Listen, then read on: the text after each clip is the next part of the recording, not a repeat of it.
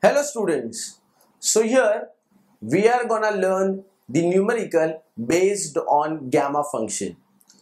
So we'll see how to apply the properties of gamma function to evaluate the given question. So here we have the value of I of n as root pi by 2 gamma n plus 1 upon 2 whole upon gamma n by 2 plus 1, and we have to show that I of n plus 2 is equal to n plus 1 upon n plus 2 into I of n. Now guys, you must be thinking that if the gamma function is given, then we must use the definition of gamma function. So it's absolutely wrong, because if you use the definition of gamma function, then the solution will become complex.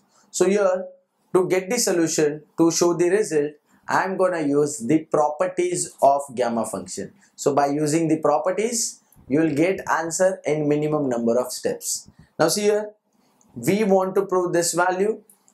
Now out of that, I of n is given here, whereas I of n plus 2 we have to prove. And for that, what I'll do is I will start with I of n plus 2 itself. Now the question is how to get I of n plus 2 from I of n. So it's very simple. Just replace n with n plus 2 in I of n. So it will give us I of n plus 2. I'm gonna do the same thing. So here I'll say put n equals to n plus 2 in I of n. So this will give us I of n plus 2 equal to root pi by 2 gamma n plus 2 plus 1 upon 2. So here I have replaced n with n plus 2. Now similarly in the denominator, here we will get gamma n plus 2 upon 2 plus 1. So here we got the value of I of n plus 2, but that value must be equal to n plus 1 upon n plus 2 into I of n. So let's find it out. Now to get this answer, we want n plus 1 in the numerator and n plus 2 in the denominator. So guys, how to achieve that? So for that we will do some adjustments. So in the numerator, since I want n plus 1 in the result, I will rewrite this term as root pi by 2 gamma. Now I'll take n plus 1 together. So n plus 1 upon 2, and remaining 2 by 2 will give us plus 1 upon gamma.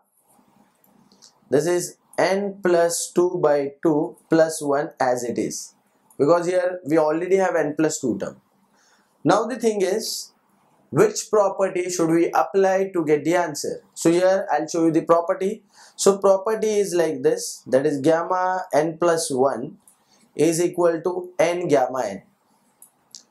Now guys, you can observe the similar pattern here in the numerator as well as in denominator.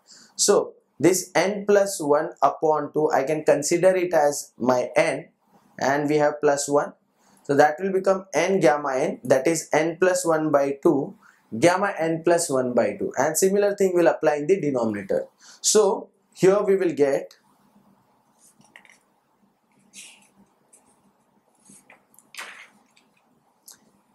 I of n plus 2 equal to root pi by 2 n plus 1 upon 2 gamma n plus 1 upon 2. Similarly in the denominator we will get n plus 2 upon 2 gamma n plus 2 upon 2. So at both the places I have applied the same property. Now we can cancel this 2 from numerator as well as from denominator.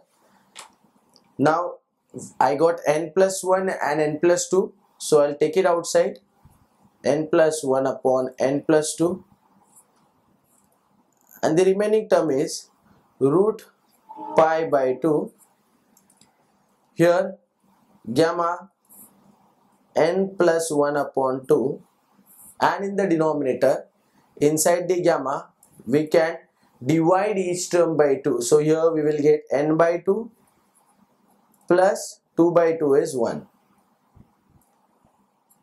Now guys, it's the last step because the value that we got in the bracket is exactly similar to I of n. So see here, this value is matching with the value of I of n. So hence I can say that this is nothing but I of n, and this will become n plus 1 by n plus 2 into I of n. And here we have proved the result. So guys, here I have applied the property of gamma function to get the value. So I'm sure that you like this video, and if you want to learn more concepts of engineering mathematics, then do not forget to log into ekida.com today itself, and you can learn more concepts, more numericals, and you can also get the updates about the subject on Facebook as well as Twitter. So do not forget to follow us on Facebook and on Twitter. So here I stop. Thank you very much.